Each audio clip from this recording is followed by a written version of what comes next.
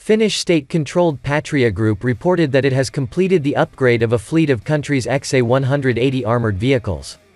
Patria said in a release that it has completed the XA-180 armored personnel vehicle midlife upgrade project as the last vehicles have now been delivered to the Finnish Army. The Agreement of Midlife Upgrade, MLU, of XA-180 armored personnel carriers was signed by Patria and the Finnish Defence Forces in 2013. XA series, also known as Pasi vehicles, modernization project has been an important project for Patria, and the lifecycle of the vehicles has been secured until the 2040s.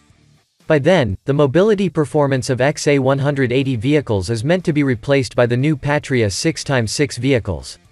Patria appreciates the flexible cooperation with the Finnish Defence Forces and numerous other cooperation partners. In Finland, the project's employment effect has been more than 450 person-years in total, commented Patria's Finland Division's Army Business Area leader Tommi Svensk.